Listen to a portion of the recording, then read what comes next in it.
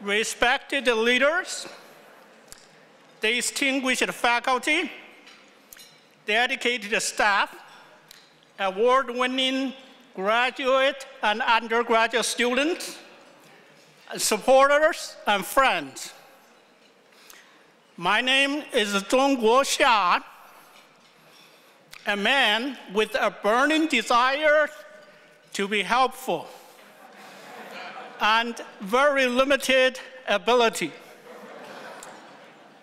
but extremely fortunate to be inspired, challenged, and mentored by a visionary, exceptionally ambitious, and hardest working provost on a daily basis, and to be surrounded by stars.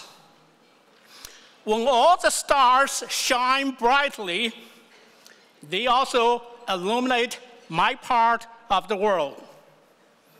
As your Vice Provost for Research and Strategic Initiatives and Dean of Graduate Studies, I welcome you to our 7th annual celebration and appreciation of research, innovation, scholarship, and creativity, so that we can recognize some of the stars, share some of your outstanding accomplishments with others. Thank you for your valuable contributions to our collective pursuit of an inspirational vision of UMass Boston as a distinguished public urban research university, and our shared commitment to ensuring access to excellence in higher education, and keep you informed of some exciting new initiatives in the areas of research and graduate studies. As a comprehensive research university, we celebrate all forms of research, innovation, scholarship, and creativity. This event gave us a chance to get a little bit idea on what our outstanding colleagues in other disciplines do. However, instead of asking you to read a few of the 69 books published by our faculty, staff, and graduate students during the last 18 months or so, we have decided to show you something that can be best seen, heard, and felt with our heart and soul. When I went to college, I was told people working in social sciences and humanities are actually engineers of the human soul. We are very fortunate to have some exceptional creative talents on our faculty. Among them is Carrie Ann Quinn.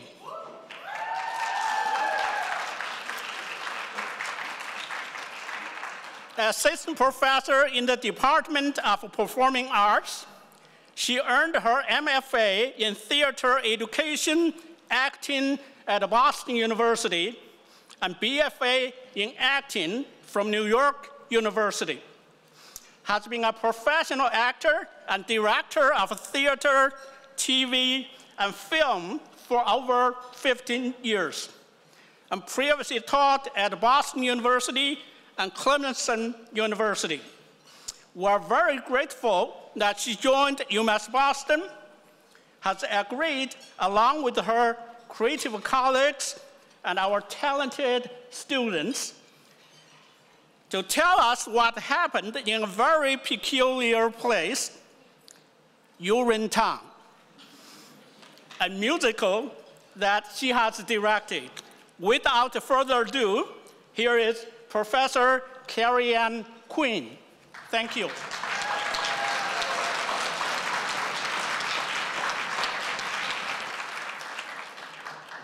Thank you so very much. Hello. Well, Urinetown the musical had a very successful performance run this past weekend in the McCormick Theater, breaking departmental records for packed houses for all 5 shows. Thank you. This was a semester's worth of research and rehearsal with 30 students, 22 on stage and 8 in stage management and backstage, working together with faculty, using professional standards of excellence to create a university production produced by the Department of Performing Arts with additional support by the UMass Boston Alumni Association. It was also music directed by Todd Gordon, who is here with us today.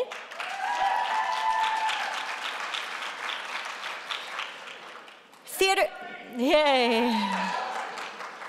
Theater is a true collaboration between director, a musical director, lighting, scenic and costume designers, choreographers, and actors. The sets and lights have already been struck in the McCormick Theater, but what we have for you today is an encore of a couple of excerpts from the show. Urinetown is a satirical musical about a city in the not-so-distant future that has a water shortage so severe that all private bathrooms have been outlawed. Water is controlled by a private corporation, which exploits the poor by charging them exorbitant fees for the privilege to pee.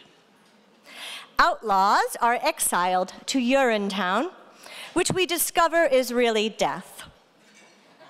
The first song is called Cop Song, which is from Act 1, where a couple of dirty cops describe sending people to Urinetown. And then there'll be a scene and song from Act 2 called Run, Freedom, Run, which is when the poor rebels kidnap the daughter of the corporate megalomaniac and decide to start a revolution. Thank you very much. Enjoy.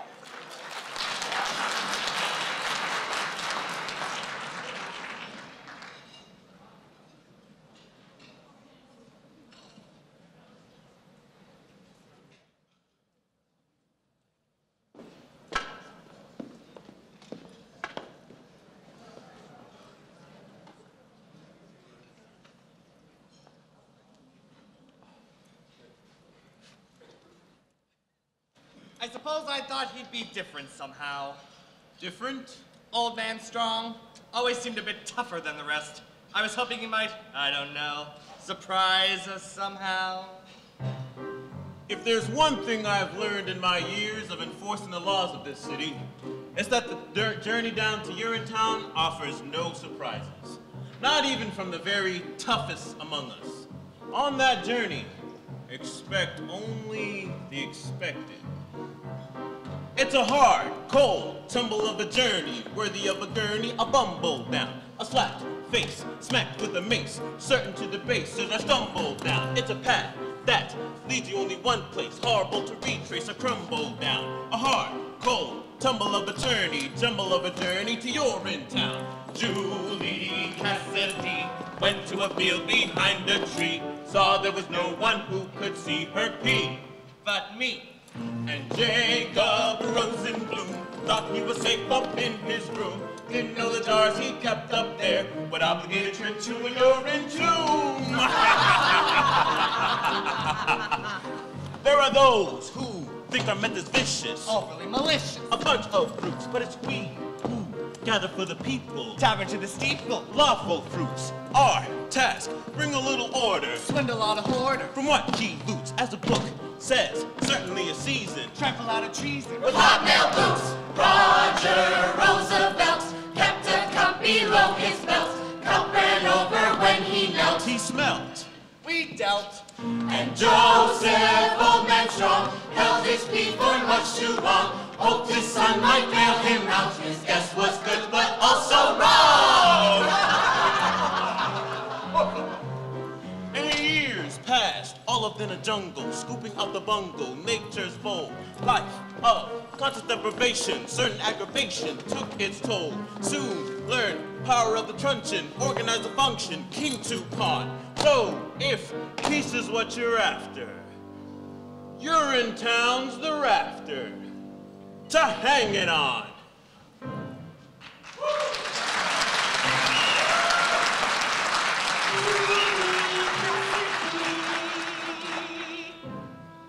Jacob Rosenblum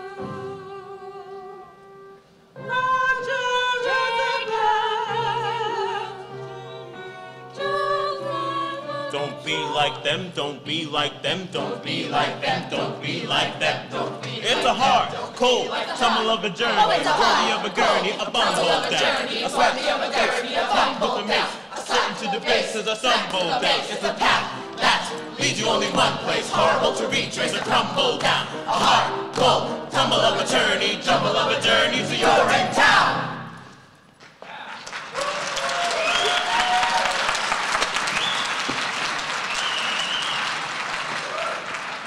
Let's share a message of hate with the entire world. Easy, friend.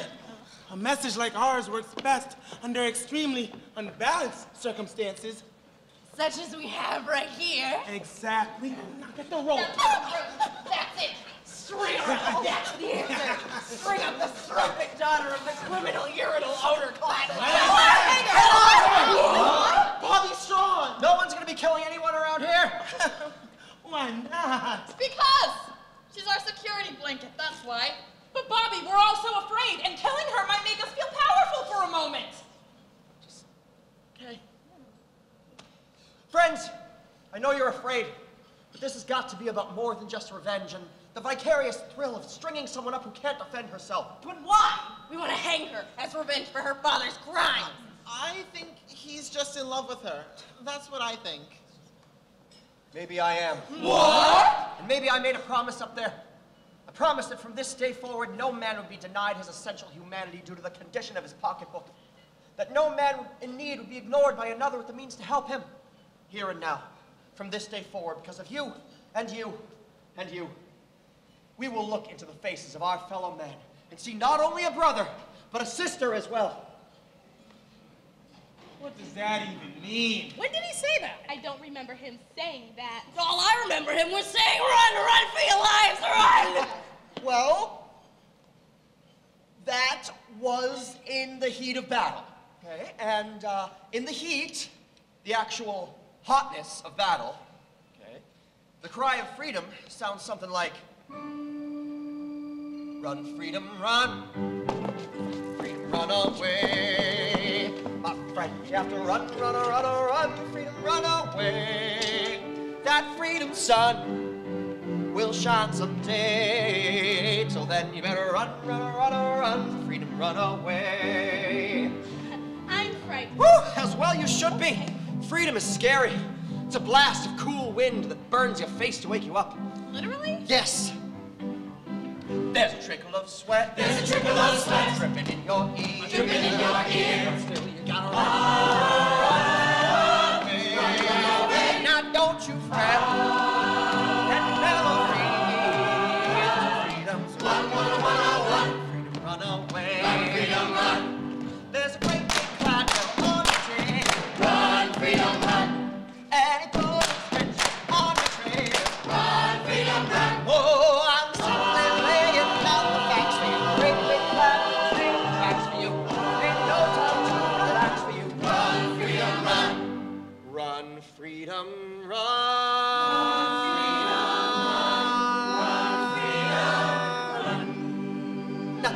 Freedom, run away.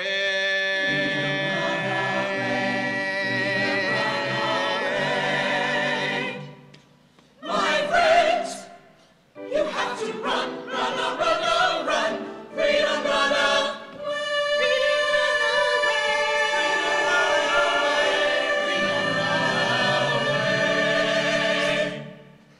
Right?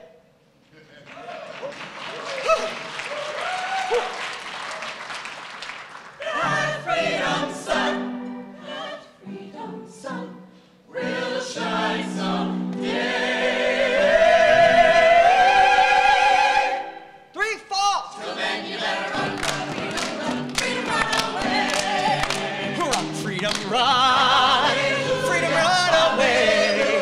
My friends, you have to run away. That freedom sun will shine someday. Till then, you better run. Hallelujah. Freedom, run. With the wind in your hair, you run to freedom's glory. Freedom sun. That freedom sun will shine all of your freedom story. I said freedom. I said freedom. I said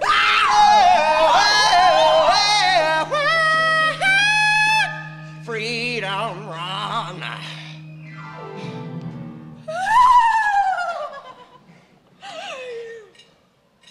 Away.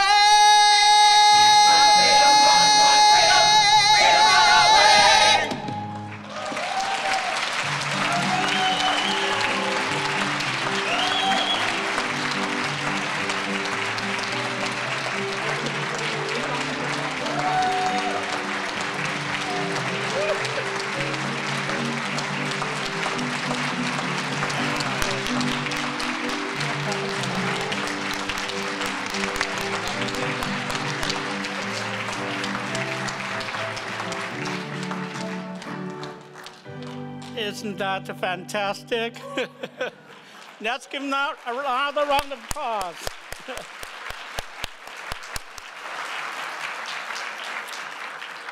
Thank you very much, Professor Quinn. Thank you very much, the technical team, musicians, student staff, and all the performers. You make us, all of us, very proud. Also, I can feel much better about the UMass Boston under construction for the next few years. So, thank you, Dean Emily McDermott, for giving us the wonderful idea on putting on such a great show. Thank you. Now it's my great honor to invite our inspirational, charismatic, devoted, and caring chancellor to the podium to give his remarks. Chancellor J. Keith Motley.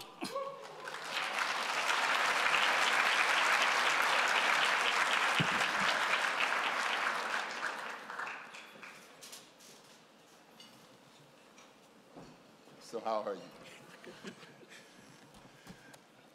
Let's give those students another round of applause.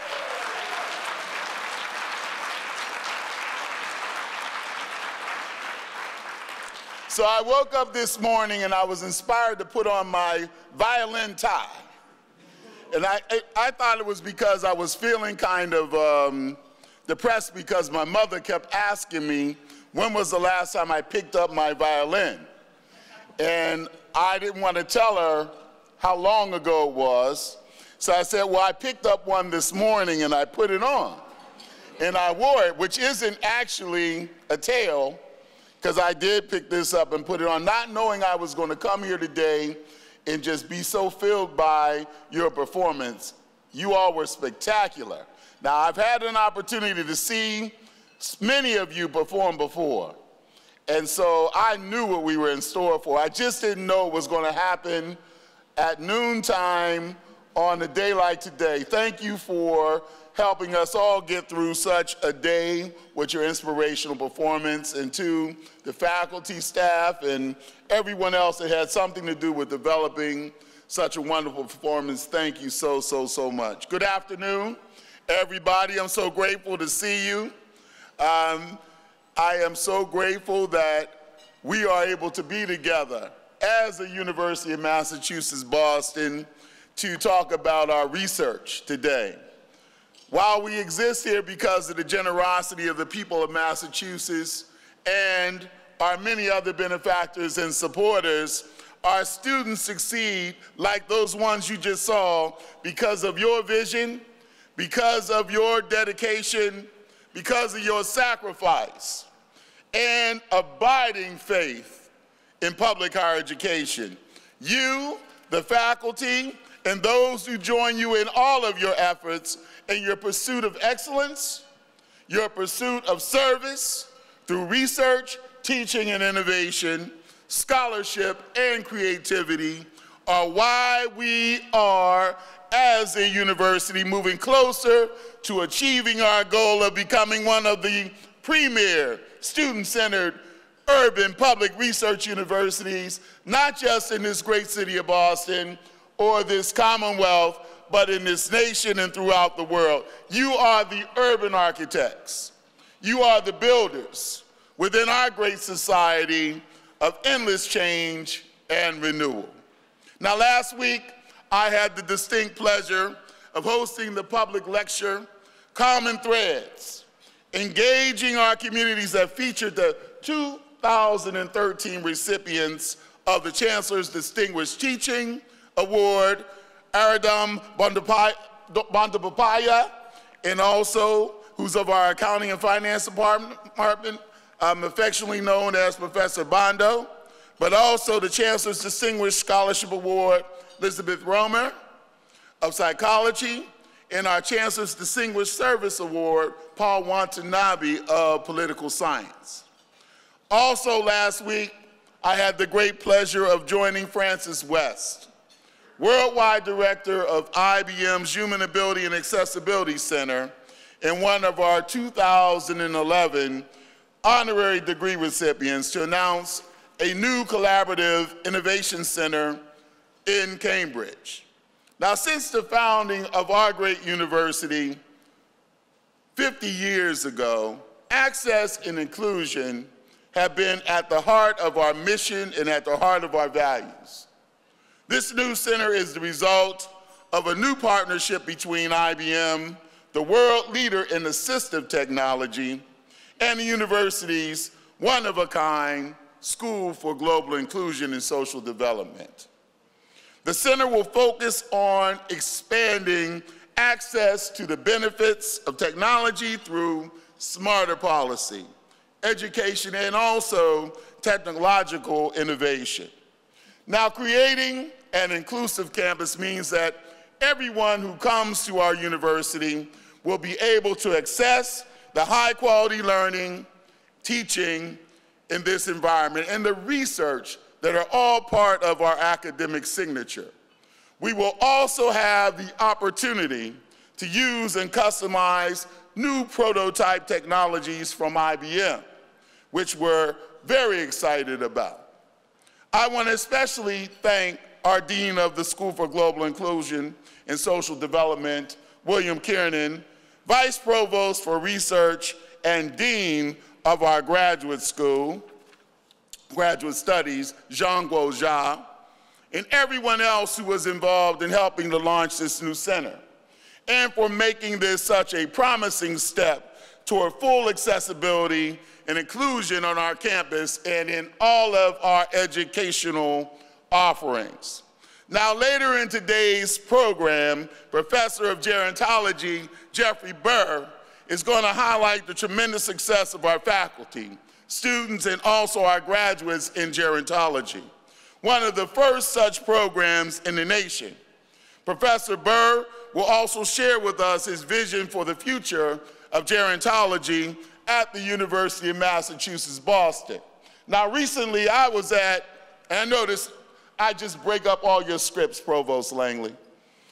So recently I was at Winston-Salem State University, and they took me to this place, and they said the president, who also happens to be a friend, was telling me that they were the world leaders in gerontology and that their center was the greatest in the world and all of that.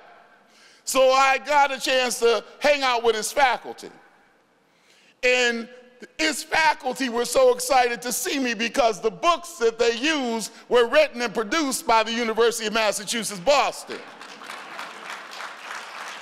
So I threw my chest out as far as I could, and I rolled back up into the chancellor's office, who used to be my college professor. And for the first time in his life, I called him by his first name. I said, "Hey, Don." He looked at me strange. And I said, "Listen, man, you may think you're the best, but your faculty know where the best are." And that's not just a journey that I find when I go there. I'm sitting in China, the same thing happens. I sit up in Lowell, the same thing happens. I sit in Amherst, the same thing happens. I sit in the new mayor's office, and the same thing happens. That's why you're filling up his transition teams.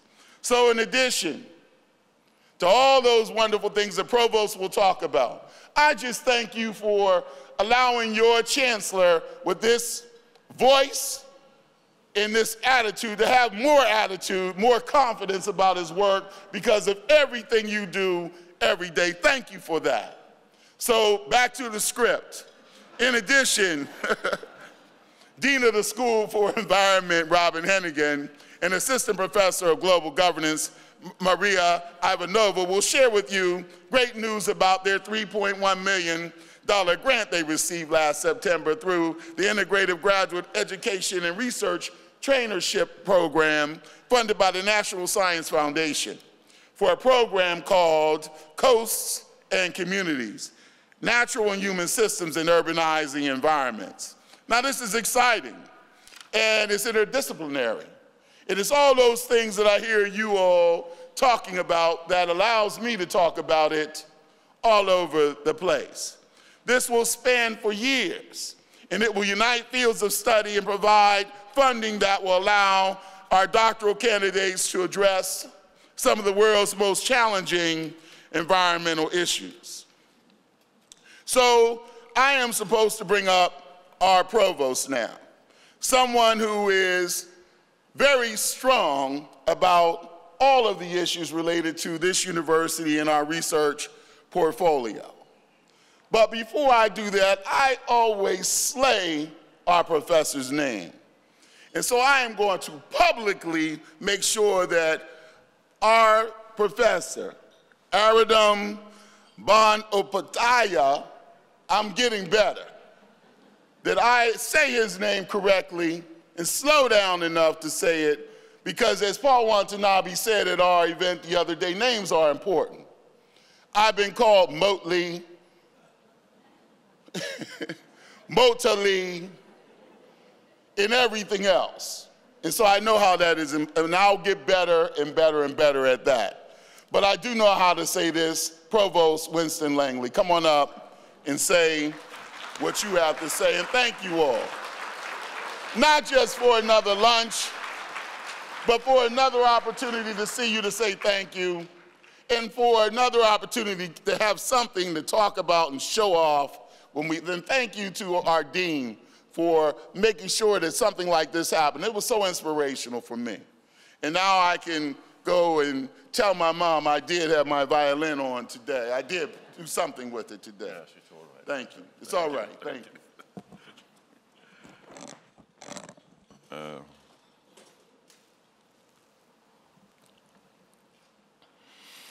Thank you, Chancellor, and good afternoon to everyone. I want to thank in particular Zong-Guo Xia, the Vice Provost for Research and Dean of Graduate Studies, for this event today and for his work with us throughout the year. Indeed, I always look forward to this engagement for the day, both as he described it, thanks, and as a sort of reporting. I'd like to read 6 lines to you that is taken from the Mayas, their book of Genesis. And the days began to walk, and the days made us. And thus we were born, children of the days, the discoverers, life searchers. I recite a poem coming from their understanding of the beginning of the world, because it says something about our being part of a dynamic universe, about our being part of continuing change. The Chancellor's expression was endless change and renewal. And that in that change and renewal, we are from the very beginnings of time, searchers and discoverers. All of us, because we seek to find ways of lending meaning to what we experience.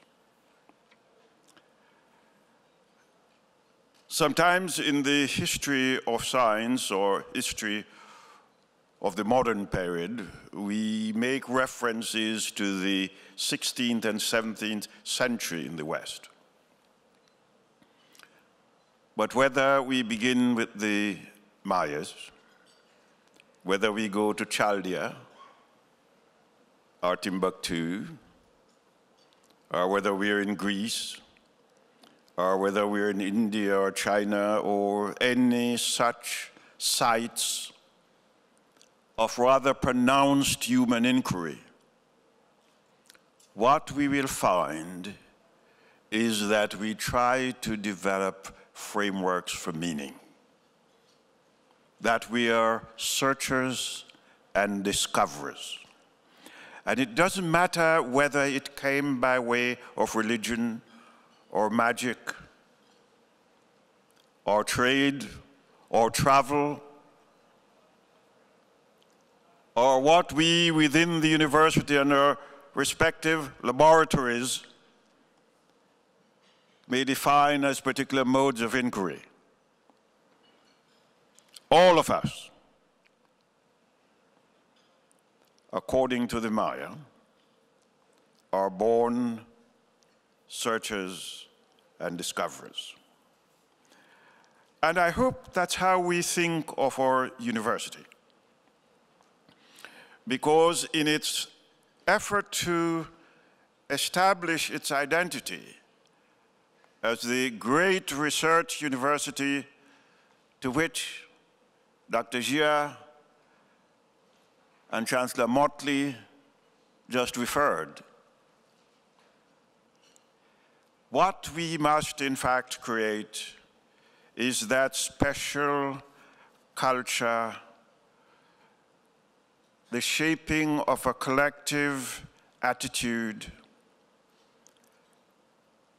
that specifically says that we are part of a living evolution.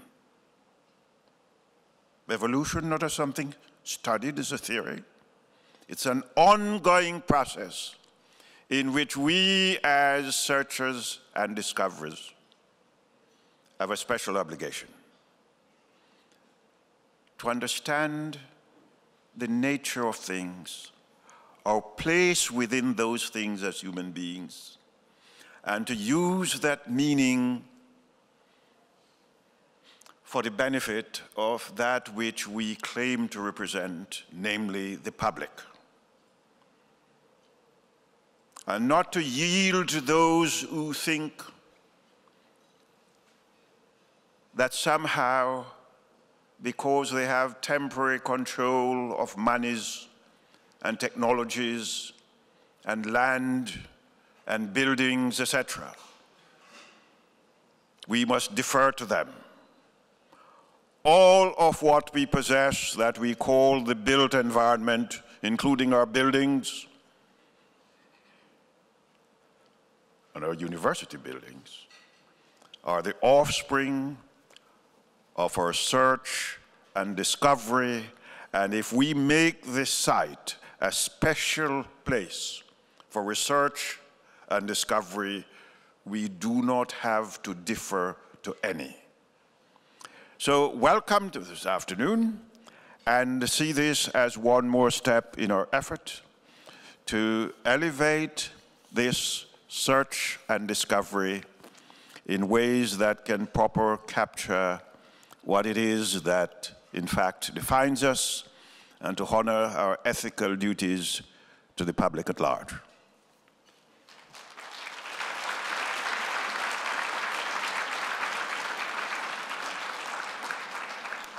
Thank you very much, Provost. Our next speaker, performer, and poet does not really need any introduction. He's an animated teacher, an accomplished scholar, a wonderful colleague, and one of the celebrities on our campus. He earned his PhD from Harvard University, taught at Harvard University and MIT before he discovered his true destiny at UMass Boston and fell deeply in love with this great institution. As they say, the rest is history.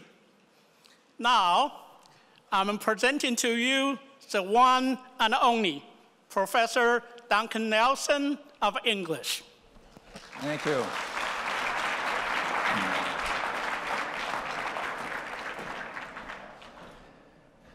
I think I'm all ready. Is there a way to slide this a little further away?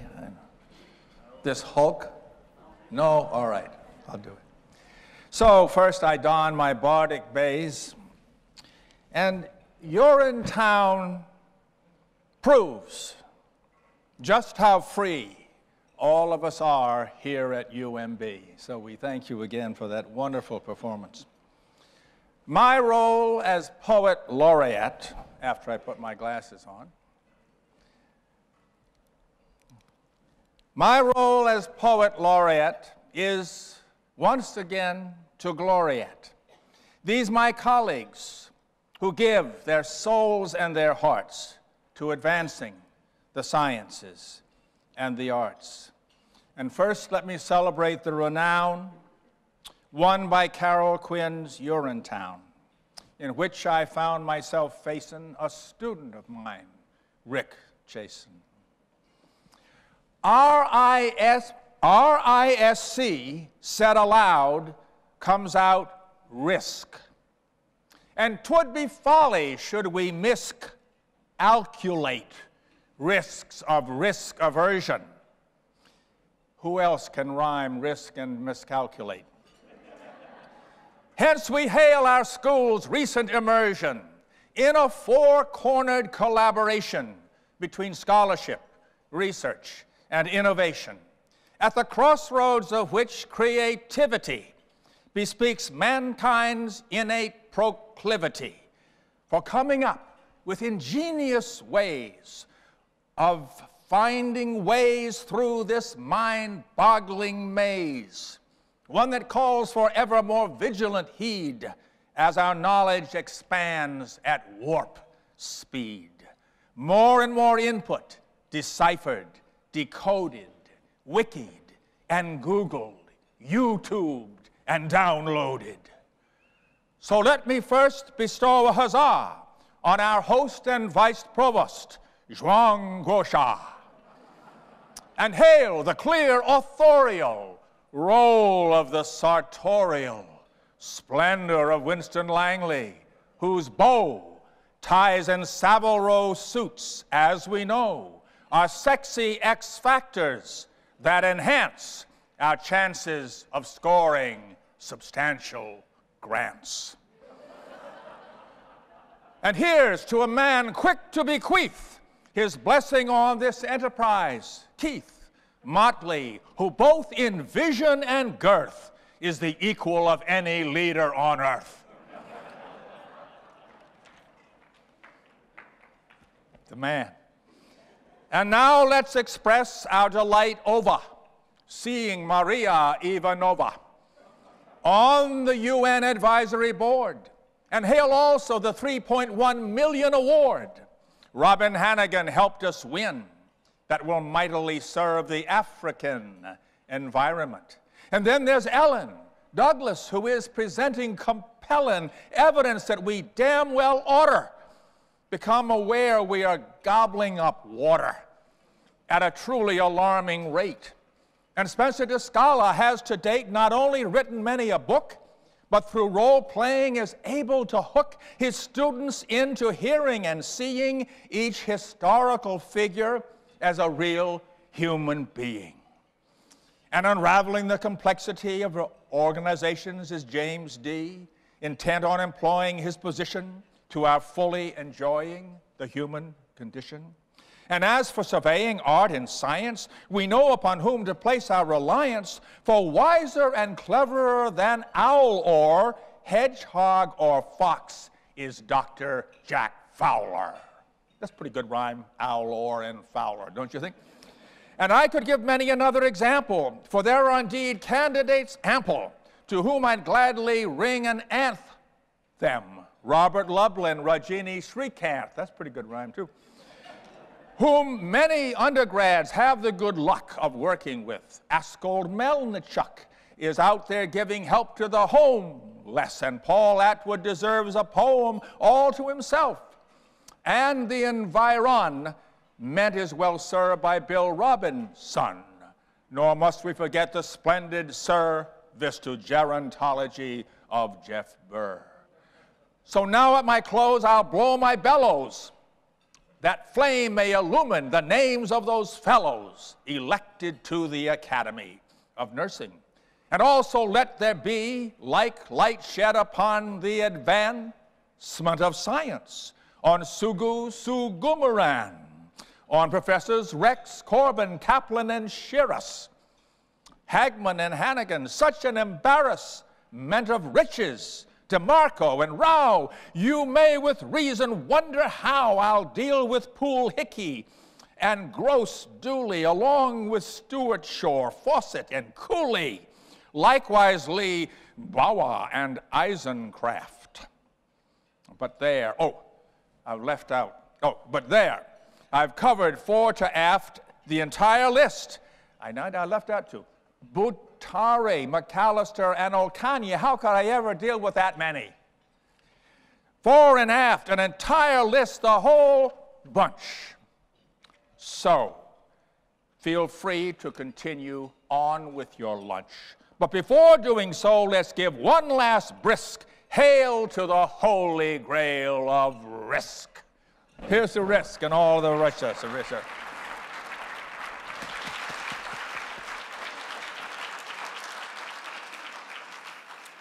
Thank you very much, Professor Duncan. It's always, Nelson, it's always a treat. I have actually just realized by scheduling you in this part of the program, I have made my own presentation more boring than would it be otherwise. Many people have found it a challenge to follow, to speak after our chancellor. Now I have to follow you. You have provided the high. Now it's my turn to offer the low. But as you know, if one only has the highs, it would probably not make it a moving symphony. In that spirit, I'm going to ask everybody to get into a multitasking mode. Enjoy your lunch while we're going through the next segment of our program. As you may have noticed, at UMass Boston and Sodexo, we do chicken right. We do too. So many thanks to Sodexo for the wonderful food and their superb services. Thank you.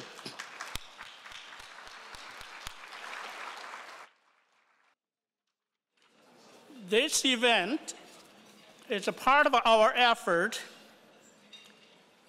in pursuing the inspirational vision of our founders.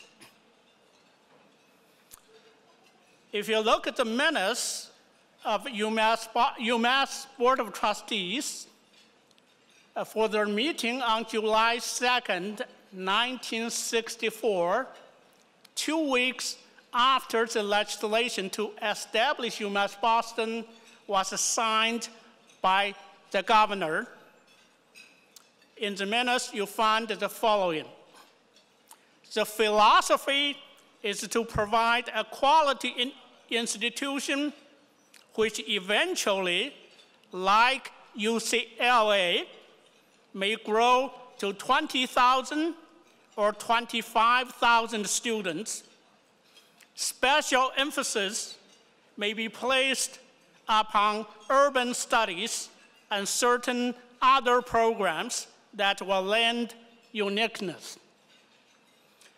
In the statement of purpose for this institution, read by the first chancellor of this institution, John Ryan at his inauguration, he loudly declared, in providing young people equality of opportunity, we have an obligation to see that the opportunities we offer them are indeed equal to the best that the private schools have to offer.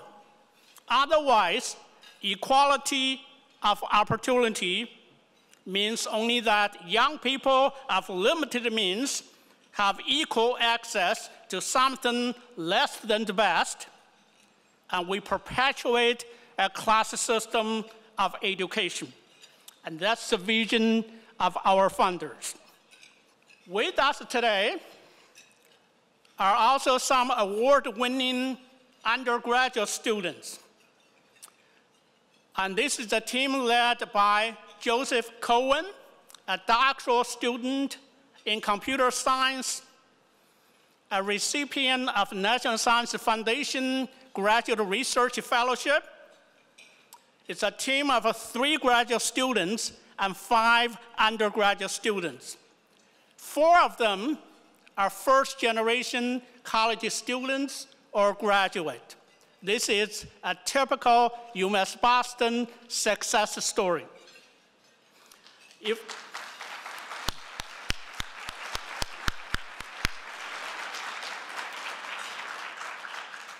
If you look at the teams that joined the competition, 2013 MIT Lincoln Lab cybersecurity competition, UMass Boston was the only public research university.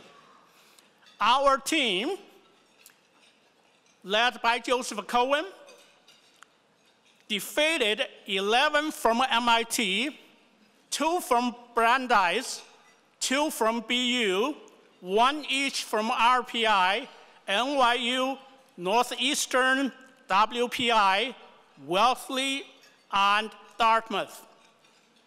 They captured the 2nd prize in the competition. Congratulations.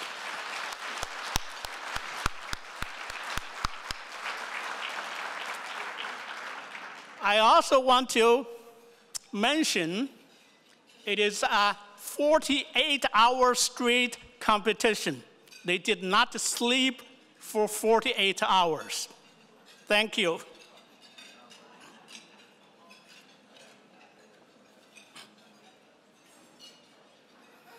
With us today also some of the first members of the UMass Boston Undergraduate Research Scholars Academy. In spring 2013, the UMass Boston Committee for Undergraduate Research made 3 recommendations. 1, to establish the Office of Undergraduate Research. 2, to establish a Research Scholars Academy for our undergraduate students. 3, to convey a committee to explore embedding a research experience into the undergraduate curriculum across all disciplines. With us today are Keith Reeds from the School for the Environment, James Lee and Luke Luyen in computer science, Cheyenne Fox Tree McGraw, and Frank Consolo from psychology. In the middle is a list of faculty members who have expressed an interest and commitment to provide sustained mentoring of undergraduate research. The Undergraduate Research Academy is designed for students who are interested in intensive research experience, would like to go to graduate schools, and possibly pursue a research career. So-called sustained mentoring would be a minimum of 1 year up to 3 years, 4 years, until they'll go to graduate school. If you are interested and want to commit to this important initiative, and let us know. Many of our graduate students also received significant awards during the last year. On the top, 3 recipients of the National Science Foundation Graduate Research Fellowships. As many of you know, this is an extremely competitive program. In our history, we received 1 before this batch of 3 recipients. Joseph Cohen in computer science, supervised by Professor Weidin. Amy Erbley in clinical psychology, supervised by Professor Alice Carter. Alan Stebbins in the School for the Environment, supervised by Professor Robin Hannigan. I'm very happy to tell you this year, for the current round of competition, our graduate students submitted 7 new proposals. 2 from computer science, 2 from sociology, and 3 from psychology. I wish you all the best. In addition, Edward Sands in the School for the Environment, supervised by Professor Crystal Schaff, received a 3-year NASA graduate fellowship this year. And Jacob Karaoke in nursing, supervised by Professor Eileen Stewart Shaw. In fact, he was notified last week. He's a recipient of a very competitive 2-year pre-doctoral fellowship from the American Heart Association. If you look at this number, 1.85% rank of 73 applications. Basically, your application was ranked number 2 among 73. Congratulations.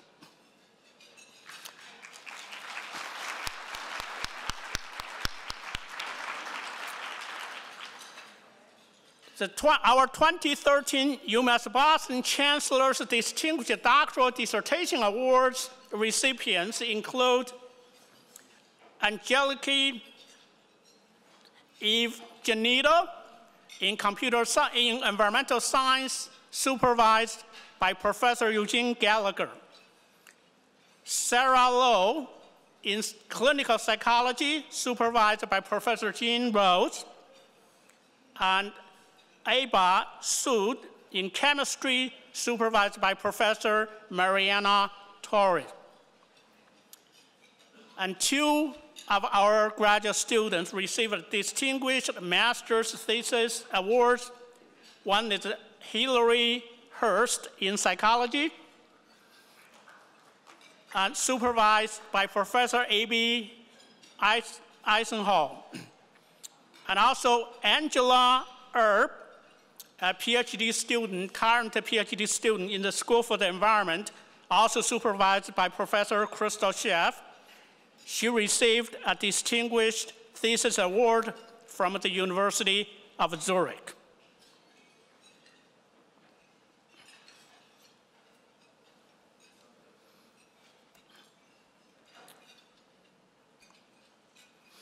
As you know, every year,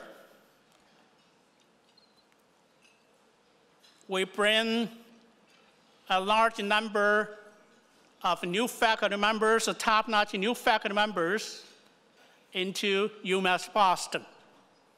Here are just some examples for this year. After a couple of years of extensive search, we have found the perfect person to be the Elton Branch Endowed Distinguished Professor in Science and Mathematics and the director of the Center for Personalized Cancer Therapy, and that is Professor Jill McCaskill.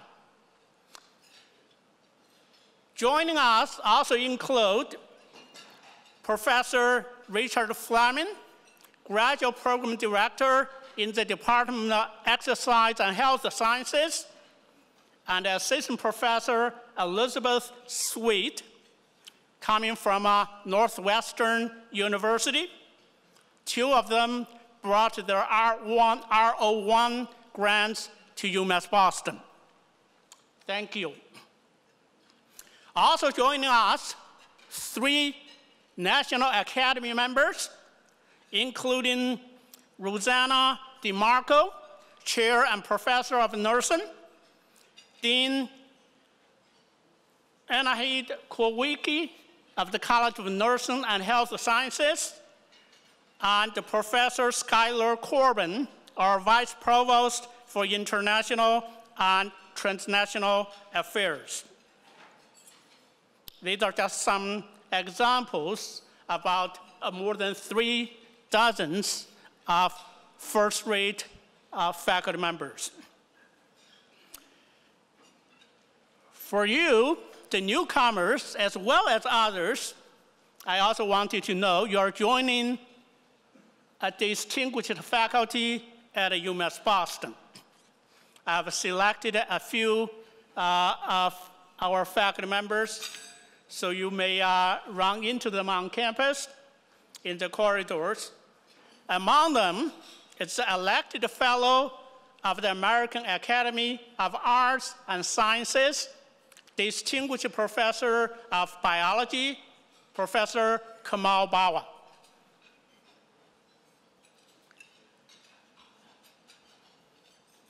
And I've been actually looking for this list for a long time. Finally, I compiled this list.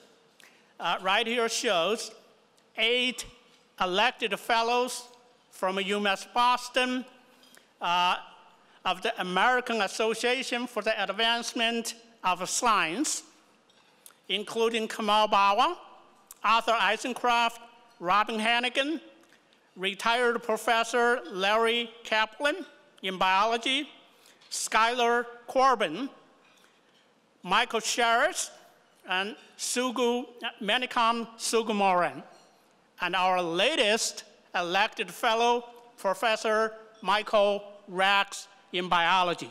Congratulations.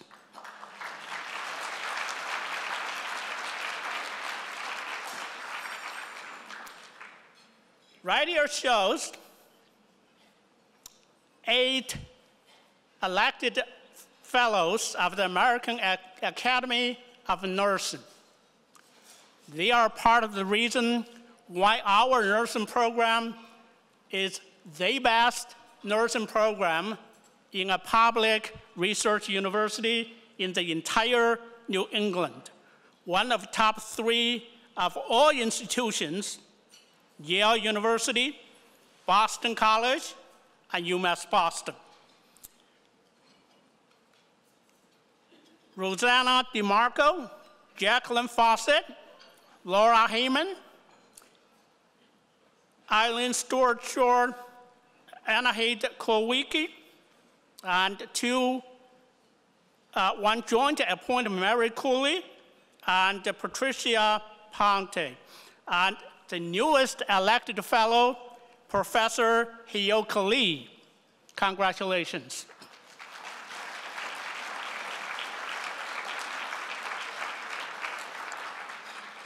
Also of note, 2 of the graduates from our PhD program in nursing was also elected fellows of the American Academy of Nursing. Both received their PhD from UMass Boston in 2010. Both are vice president. One is at Boston Children's Hospital. One is at Dana-Farber Cancer Institute.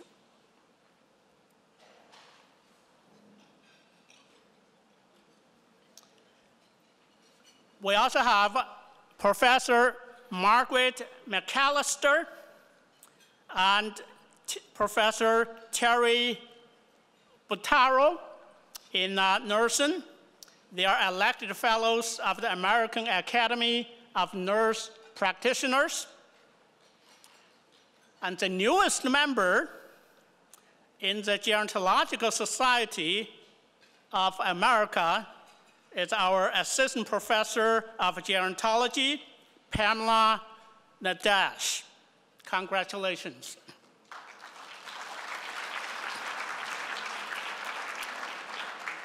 We also have 2 elected fellows of the American Physical Society. One is Professor Maxime Ochani, and one is Professor Gopal Rao. I picked the shorter name, Professor Gopal Rao. Thank you. I know there are others. So if your name is not included on this list, please kindly let us know. Gradually, we want to actually compile a complete list.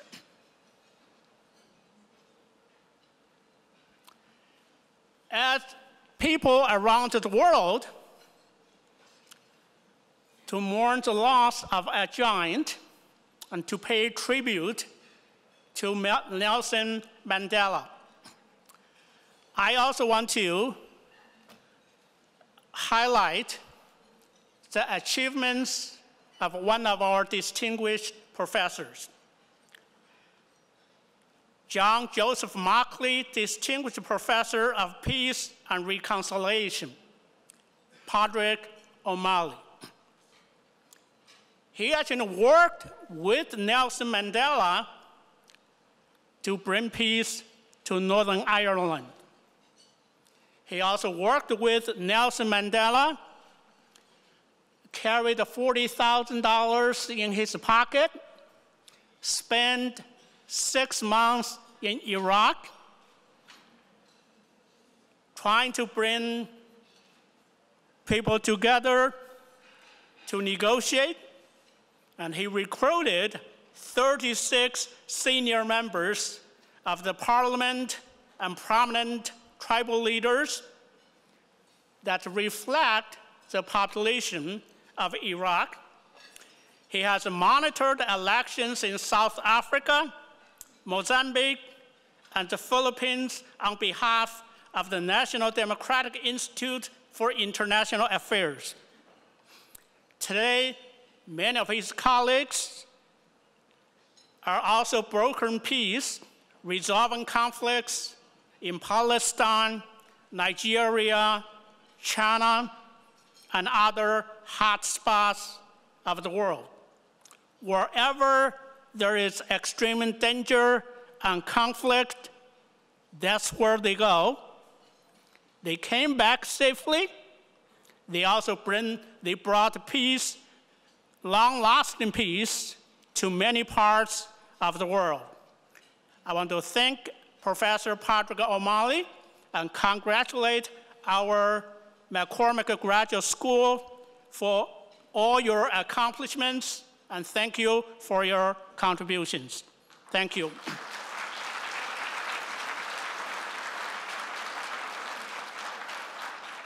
If you want to learn more about Patrick O'Malley, and they are actually a local filmmaker is making a documentary. It will be called The Peacemaker. He is a true peacemaker. Have you seen this happy fellow in the corridor somewhere? He's Frederick Troy Professor of English, Professor Lloyd Shores, recipient of the Pulitzer Prize for Criticism in 1994.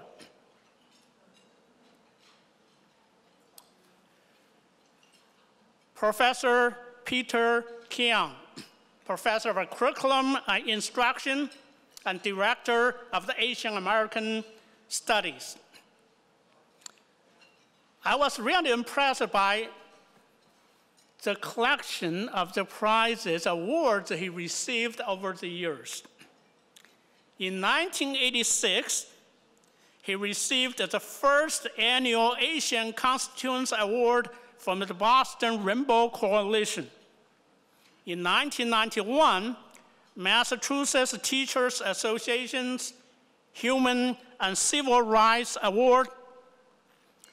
He received the Distinguished Teaching Award in 2007, Distinguished Service Award in 2010.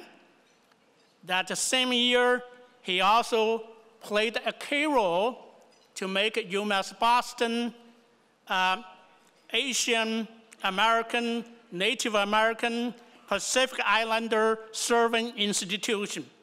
Worked with Professor Watanabe and Vice Provost John Becker and others to get a 5-year, $2 million grant from the U.S. Department of Education.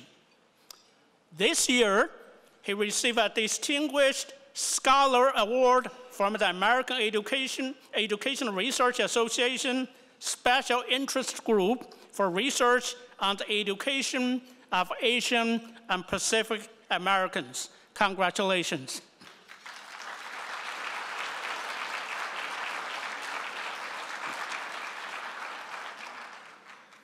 You may have seen this at our website. It came out last Friday. If you look at this list, you will be very impressed by the impact of UMass Boston on our city as an urban serving institution. We practically run the city if you look at this list. Professor Paul Watanabe will serve as the co-chair of the transition for the mayor-elect Marty Walsh. Chancellor Motley and Cedric Woods, director of the Institute for New England Native American Studies, will serve on the Education Committee. Donna Haig-Friedman, the director of Center for Social Policy, and a senior research fellow, Tim Davis, will serve on his Housing Committee. And Professor of Latin American Iberian Studies, Reyes Cole-Telicia, and Professor of Human Services, Miran Uriati, will serve on the Human Services Committee.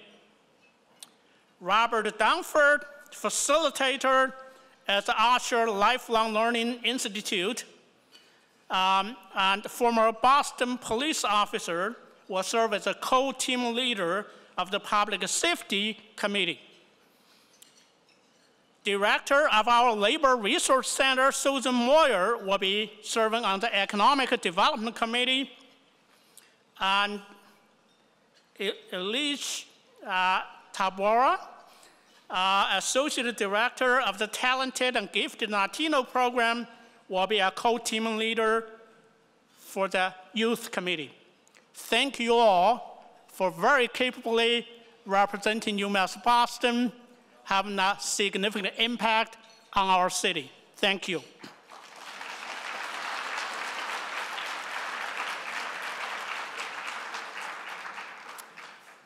Among the award recipients are Professor Karen Suyamoto. In May of this year, she was among 15 Asian American and Pacific Islander women invited to the White House to be honored as champions of change. Professor Sharon Horn, in counseling and school psychology, was one of 22 faculty members in the country to receive a $25,000 one-time cash award attached to Elizabeth Backman Award for inspiring their former students to make a significant contribution to society. And the award was presented in fall 2012. Professor Jeffrey Kessler, Professor of Management Science and Information Science, received 2013 Publication Award from Informed Decision Analysis Society for a book he co-edited with his collaborators. Professor Liz Romer in clinical psychology was the recipient of the 2013 Chancellor's Award for Distinguished Scholarship. Congratulations.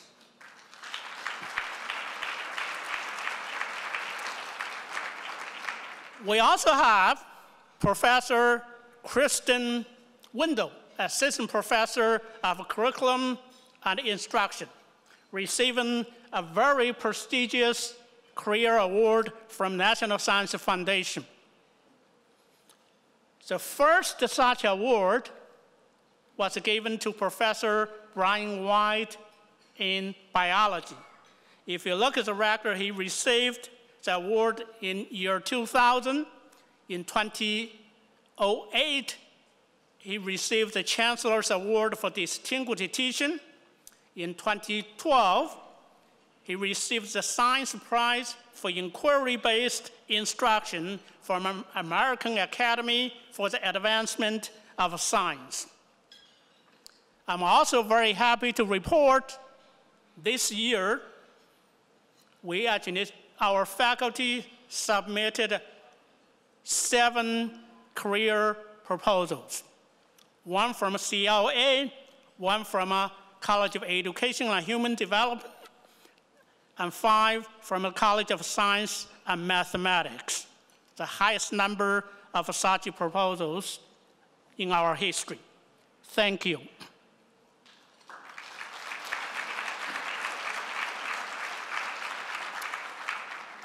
These are 2 of what I called a dream team at UMass Boston for STEM education.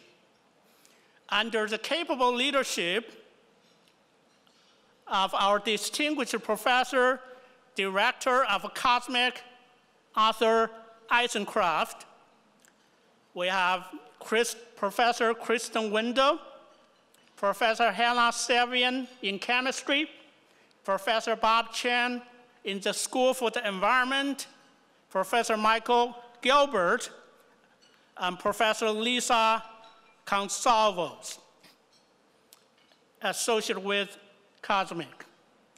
In addition, we also have BayTech. BayTech was established in 2003 with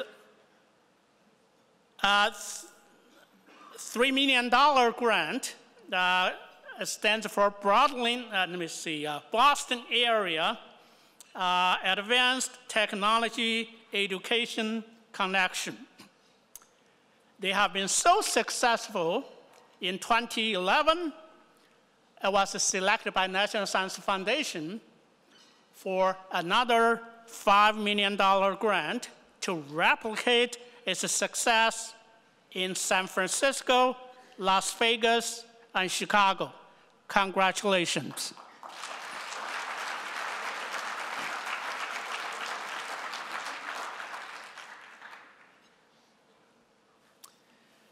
More award recipients.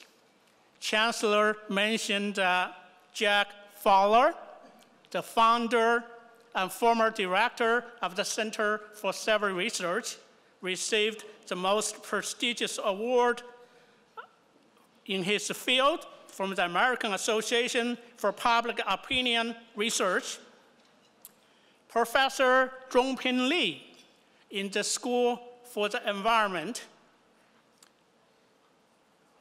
His publication in a very prestigious journal, Applied Optics, was selected as one of the most influential articles they published in their 50-year history. And that is cutting-edge research. Congratulations.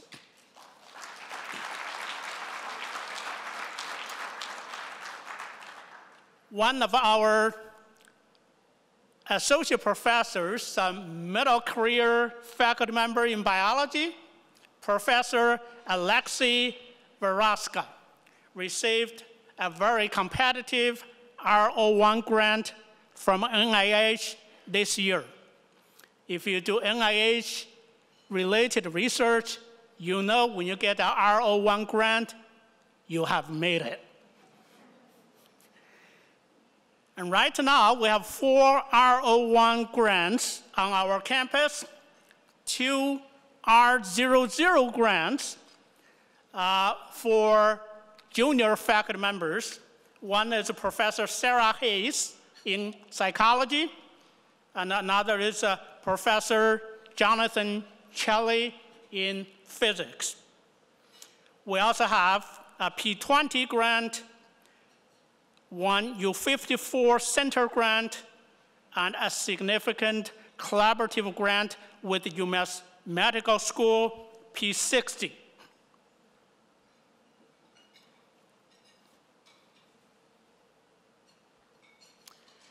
A few very significant appointments. Chancellor mentioned Assistant Professor Maria Ivanova was appointed by the UN Secretary General to serve on the board, a new board created on global governance and sustainability. There are only 26 people selected from across the globe. One of them is a junior faculty member from UMass Boston.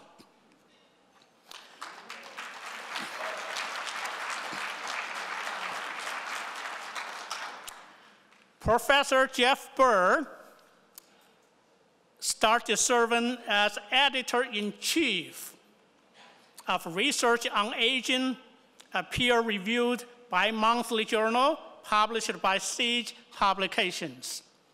Congratulations. That also make our gerontology with the 2 peer-reviewed journals. That shows scholarship and maturity of our program.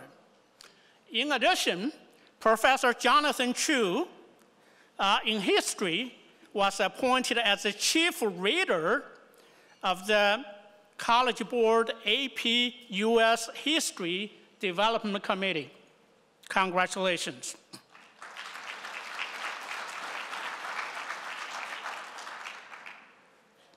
We also have 4 professors who received the Fulbright fellowships, including Professor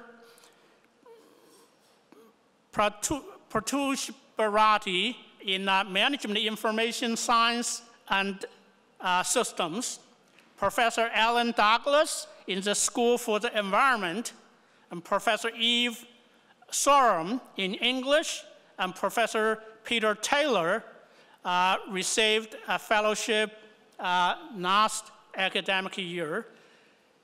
And 2 of our students also received Fulbright fellowships going to Bulgaria and Kenya. I want to actually select a few of our current students. We also have absolutely outstanding students at UMass Boston. This is Uttam Babu Shrestha in biology, a doctoral student. For the last year, he received 2 external grants. If you look at the list of publications, so this past year, he had 9 publications in refereed journals, 1 in Science, 1 in Nature. That's an incredible accomplishment. I got this information from your LinkedIn profile. If you didn't update your profile, I may have missed a few, all right? In any case, this is already super impressive. Congratulations.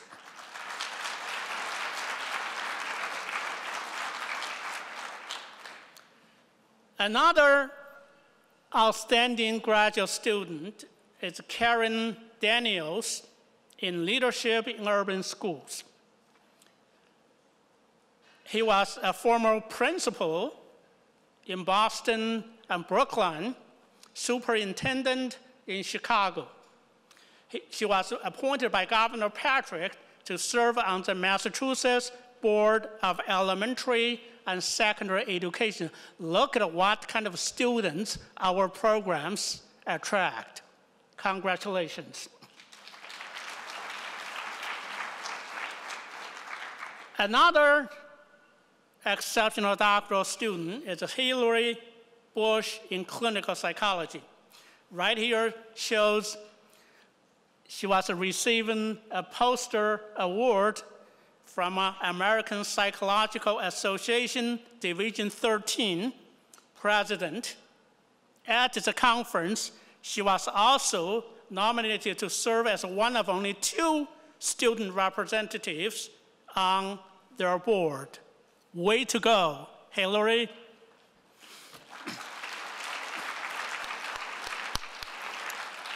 You have many wonderful role models among the faculty in psychology. I also want to actually show you a few of our alumni. Mayor of Boston for 20 years, received his bachelor's degree in community planning at UMass Boston in 1988. Andrew Hodgson is one of our first doctoral degree recipients in environmental science. He's now the head of the water and ocean governance programs of the UNEP. Ann Gross, graduate from nursing, is vice president for adult nursing and clinical services at Dana-Farber Cancer Institute. You know Gina McCarthy, the administrator of EPA, also graduated from UMass Boston. So did Dr. Bei Wu, a professor at Duke University, chair of the research committee of the Gerontological Society of America. And also William Bratton, a 1975 alumnus of Boston State College, served as a commissioner of New York, Boston, LA, now back to New York City again in his second round as a commissioner in January. And similarly, Paul Anastas, father of green chemistry, received his bachelor's degree from UMass Boston, now a professor at Yale University and assistant administrator of the national EPA. So list can go on and on. I also want to mention a couple of new initiatives. The chancellor mentioned IBM, and we also have the UMass Center for Health Equity Intervention Research, led by, it's a partnership between medical school and UMass Boston. It came with $6.7 million. Maria Italy Torres at the Gaston Institute, and Philip Granberry, Professor Laura Heeman, Associate Vice Provost for Research, and Cedric Woods are the investigators from UMass Boston. Thank you.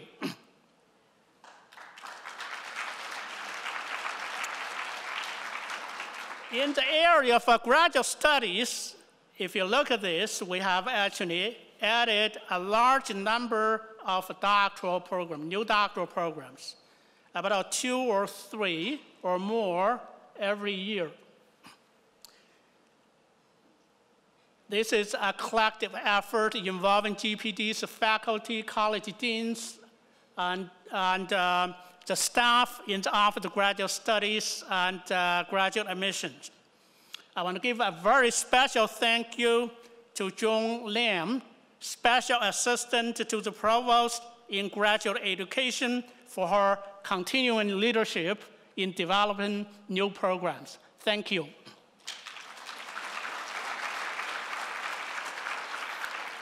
As a result of these new programs, we have seen some very encouraging trends. If you look at this, the total number of doctoral students increased in double digits in the last 2 years. For many years, the total number of graduate students was going down. And similarly, the ratio between graduate and undergraduate students. This semester, we're turning that around. We're going in the upward direction. And 3,911, that's a new record of the number of graduate students at UMass Boston. With the addition of very enthusiastic, energetic, hard-working senior associate dean for graduate studies and graduate admissions, Steffi Hartwell.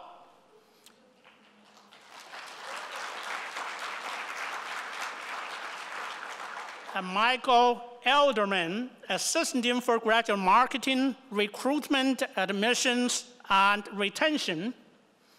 James Halloran, assistant director of financial management. Julie Sheen, the new office manager, and Jody Smith, Kelsey McCarley, two capable administrative assistants. The better days of graduate studies are yet to come. Thank you.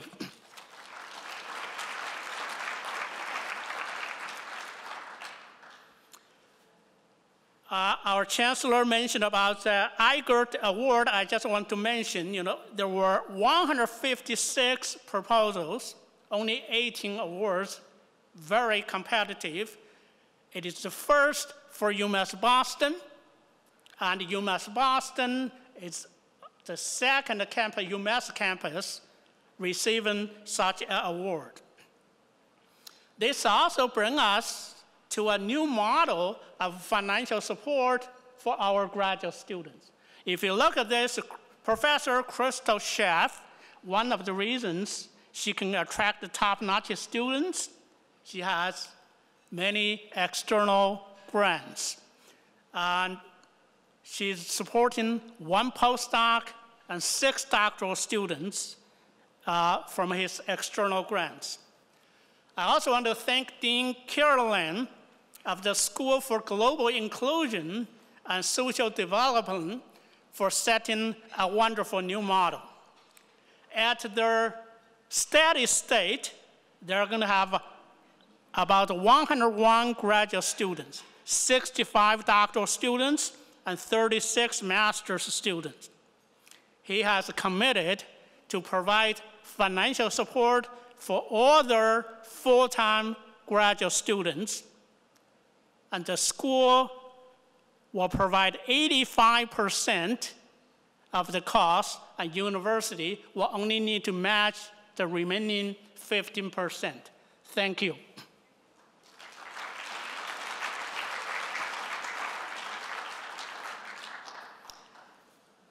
A couple of other collective accomplishments. One is our psychology department clinical psychology program received the Beckman Presidential Cultural Award from the American Psychological Association, one of only 3 programs in the country receiving this award for the first time. And at the same meeting, our professor Alice Carter also received an award for her outstanding leadership in Division 33. And this year, we're not only getting grants to support our graduate students, we're also creating another endowed chair, James Brad Chair in Disability Study and Workforce Development for the new school. Congratulations.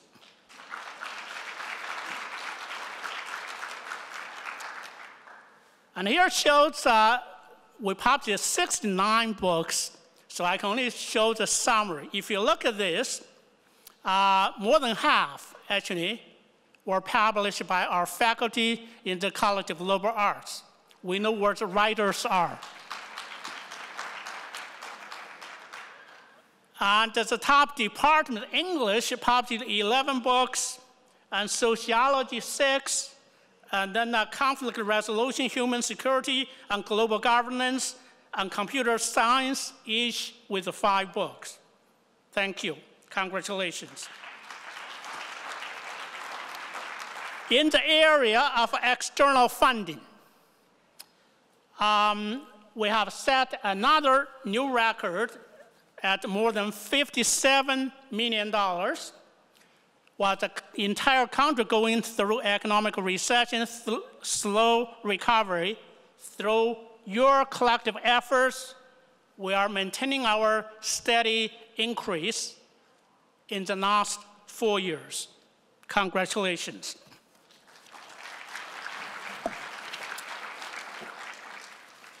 I think I'll stop right here, and we'll bring somebody who has led the fundamental transformation of our Office of Research and sponsored the program, Matt Meyer, to the podium, who will give you some details of our external funding in FY13 and research development expenditure in FY 2012. Thank you.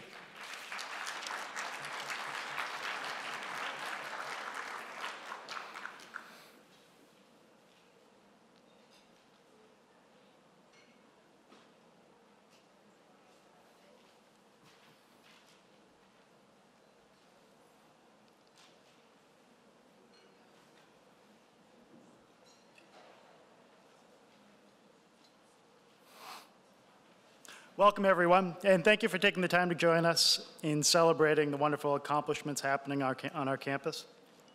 It's my honor to be able to present the highlights of our FY13 external funding and our FY12 research and development expenditures. Before digging into the numbers, though, I want to take a moment to thank the staff of ORSP. Our team has come a long way, and we now have an amazing group of talented and diverse personalities. Whether it's helping prepare a $10 million multi-year application to NIH or working with you on a final report to a small foundation, they're providing the support and direction you need.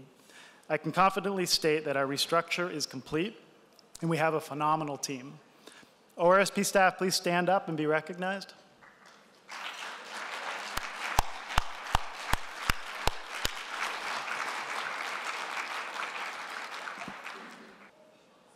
Today I'll be presenting to you the 3 key metrics we focus on relating to external funding. Submissions, the number of grants we submit to funding agencies. Awards, the annual value of the externally funded awards we receive. And 3, expenses, the amount of expenditures from all our awards. First, here are the amount of submissions to external sponsors over the past 2 years, broken out by college and unit. In this budget climate, we need to keep aggressively increasing submissions to sustain growth. As you can see, FY13, which covers the period from July 1st, 2012 through June 30th, 2013, was a banner year. Most all units were well above FY12's numbers, and in whole, we submitted 418 applications, a whopping 25% over FY12. This is a great testament to the focus faculty and research staff have on external sources of funding.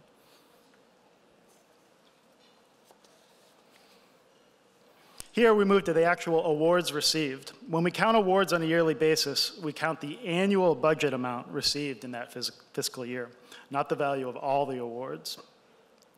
This slide shows the annual budget amounts from FY 1989 through FY 2013.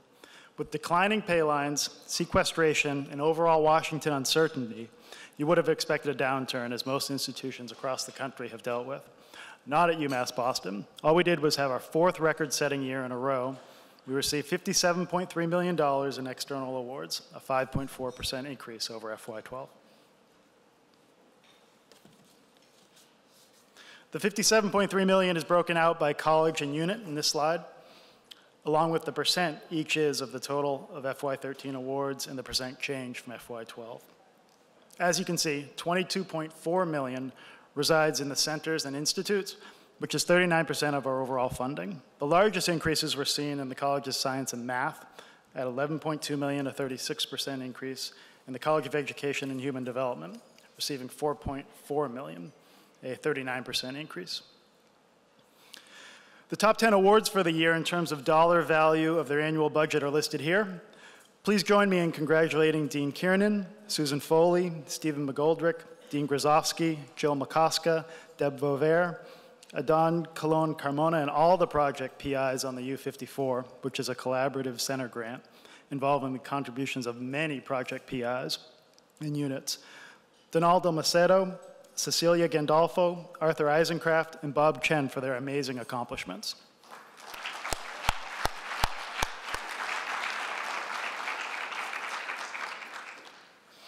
After receiving the award, the next important metric is expenses.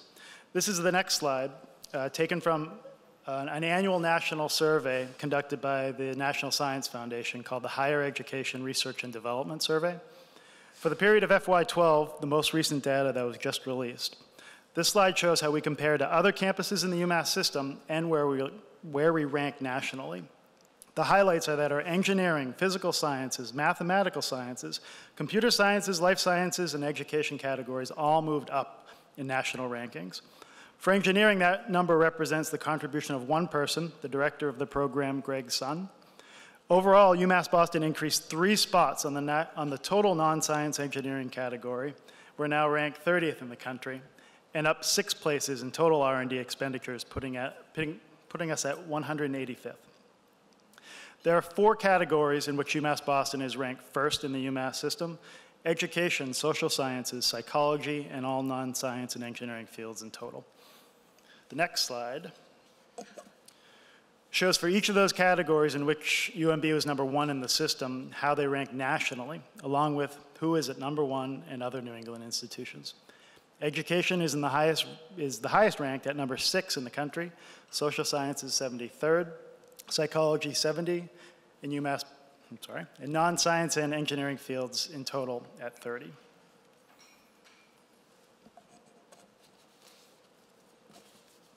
So that concludes the financial portion of our program. FY13 was another great year. Thank you to all faculty and research staff for your leadership, as well as all the staff who help support these important projects.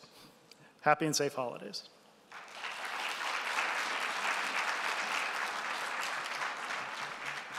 Thank you very much, Matt. With the sincere apologies for running over time. And now I want to invite Professor Jeff Bird to the podium to give us some highlights and share some secrets of their success. The crowd is getting thin. I appreciate all of you who stayed. I had a very brief presentation, and now it's going to be a very abbreviated brief presentation so that I know that you all need to get on to other things. Gerontology on this campus actually has a big footprint. We have undergraduate programs, certificate programs, master's programs, PhD programs. We have Gerontology Institute, which has several centers and also houses the Osher Lifelong Learning Institute. There. All right, I just went through those things. This is when this program started. Mission. Many of you may not even know what gerontology is. It's the scientific study of aging through the lens of social and behavioral sciences. A lot of people get gerontology confused with geriatrics, geriatrics being a more medically oriented approach to aging issues. All right, let's just talk about the PhD program very briefly. We are the second oldest PhD program in the country, probably in the world. It's hard to tell, data's hard to find. We're the only gerontology PhD program in the northeastern United States. We produced more PhDs than any other program in the world, and our postdoc and employment outcomes are quite impressive. We have students who have either taken postdocs or academic positions or general research positions at Yale University, Duke University, Oregon State, University of Michigan, University of Minnesota, University of Texas Medical School, and so forth. So our graduates do very well when they leave here. Our current PhD students, by last count, which would have been last year when we were preparing our self-study for the AQUAD review, had produced 55 peer-reviewed articles, 61 technical reports, and they're very active, obviously, in professional presentations. Our PhD alumni are unusually productive in my experience. They have, the 60-plus graduates have over 900 peer-reviewed journal articles, reports, book chapters, and books. Approximately 600 of those are in peer-reviewed journal articles, along with more than 1,100 professional presentations and $33 million in grants since leaving. Our full-time faculty have been very productive as well. It's a very interdisciplinary group of 8 professors, including folks from sociology, demography, political science, human development, law, and urban planning. As Zong-Guo indicated earlier, we house 2 peer-reviewed journals. Let me tell you a little bit very quickly about our vision. After having come off a successful AQUAD review, we've decided that we're going to focus on health and aging even more than we have in the past. And in order to help us do that, we're going to be hiring 3 new faculty members who have specializations in those areas. We're also attempting to increase the internationalization of our curriculum, our student body, and research outputs. To make this work, we're involved in a number of strategies. One of them is a 4+1 accelerated program strategy, which gerontology and the rest of the MGS, under the guidance of our Dean, Ira Jackson, we're putting proposals together to have 4-year undergraduate, 1-year master's programs in order to reach out to undergraduate students and provide sort of a value-added approach to getting 2 degrees at the same time. We're involved in cross-unit doctoral program concentrations within exercise and health sciences, with the new Global Inclusion and Social Development School, and we're in conversation with the College of Management to do the same. We recently came back from a meeting with the University of Massachusetts Medical School to determine if there were some lines of collaboration, and it was a very fruitful visit. We're reaching out to AARP in order to engage in some contract policy research with them, and we have a number of other things going on as well.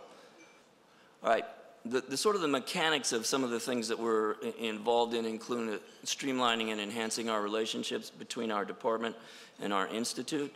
We're also pursuing a multidimensional strategy for funding PhD students. We're using as baseline the funding that we get from the Provost's office, but we're combining that with grants and contracts, with revenues from our Management of Aging Services online program, from relationships that we have with other units on campus, and from a external funding strategy, fundraising strategy that we've just begun. We've got a very sophisticated and complex marketing and recruitment strategy that we're pursuing, and one of our staff people is headlining that. And again, I said we're designing and implementing this fundraising exercise. And we are intending to increase our MAS program enrollments by 10% year in and year out, and in the PhD program as resources permit. That's about as fast as I could do that. Thank you. Thank you very much, Professor Berg. Now it's my great pleasure to bring Professor Maria Ivanova to the podium to give us some details of the IGERT grant and how it would help UMass Boston become a global leader in sustainability.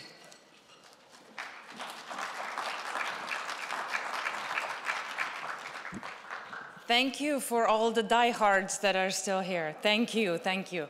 I'm here on behalf of founding dean of the School for the Environment, Robin Hannigan, and myself. Unfortunately, Robin fell ill today, so I will share with you the excitement that both of us and the 17 other faculty on campus who participated in this research proposal have for the integrative graduate research, education, and traineeship program that we received from the National Science Foundation. That was what the IGERT stands for. NSF gives these grants for all science. And I want to emphasize that because it is not an environmental grant, but our environmental grant succeeded in being one of the 18 awarded out of 156 that were competing this year. But only 7 of those 18 awards were actually for new grants. The others were renewed grants. Some of the other grants that received funding have fancy titles as neuroengineering from cells to systems, functional nanomaterials for sustainable energy solutions, computation-enabled design and manufacturing of high-performance materials. These are the other grants that were awarded. And ours, coasts and communities, the interaction between natural and human system in urbanizing environments is one of these grants. So Robin and I wanted to share with you, thank you. We wanted to share with you our excitement because this truly is a symbol and an indicator of the collaboration that is happening at UMass Boston, across disciplines, across departments, across geographies. There were 17 faculty that were part of this grant across 4 different schools and departments. The College of Science and Math, the School for the Environment, newly founded, the McCormick Graduate School of Policy and Global Studies, and the College of Management will all get 2 new PhD students for 5 years funded out of this $3.1 million grant. So the main purpose of this grant is truly to fund research and discovery about coasts and communities on our campus in collaboration with universities and institutions in the Horn of Africa. We partnered with the Horn of Africa Regional Environment Center, an institute within Addis Ababa University in Ethiopia, with several universities in Kenya, including University of Nairobi, Pwani College, University of Edgerton, the University of Djibouti, and the United Nations Environment Program, the anchor institution for the global environment at the UN system. So the main thing that I want to leave you with about this grant is that it's different. It challenges what academia has been about and what we think we have been about. Usually, we come to academia to answer the question of what is? What is the state of the world and why? What is the state of the environment? What is the state of the human pressure on the environment and why? In our classrooms, especially those in the policy sciences, we dare ask, what ought to be? And that academia has shied away from that question. What should we have? What should governments, civil society, citizens, academia do about fill in the blank? Rising sea levels, about declining fisheries. What should we do about any of the global and local problems that we're facing? We are purposefully going to have our students answer that question. Not only what is and why, but what ought to be. But most importantly, we're going to push them even further. How do we get there? And that is a question that academia has shied away from for good reasons. We don't dare say to the world, how do we get from point A to point Z in a systematic way, lest we be labeled as advocates. But NSF actually called for proposals that would have not only an understanding of what the problems are, but push students in the sciences and other disciplines to be problem solvers. And this is what we would aim to do in this grant. We'd push students to answer the questions, what is and why, what ought to be, what should we be doing, and how do we get there? So this, in essence, is the core of our Coasts and Communities IGERT program. It is transdisciplinary because it unites disciplines in solving global environmental problems. It is transnational because it looks for solutions to problems that cross boundaries, that are in Massachusetts Bay and the Horn of Africa, but also around the world. And it is transformative because it will likely change the minds and the lives of the students that will be involved in grappling to solve what the literature calls wicked problems, like climate change, those that defy resolution and whose solutions will evolve over time. But what we will aim to do with this IGERT program is to push them to what we in the Boston vernacular call wicked, awesome solutions. Robin and I look forward to this journey, and we invite you to join us. Thank you.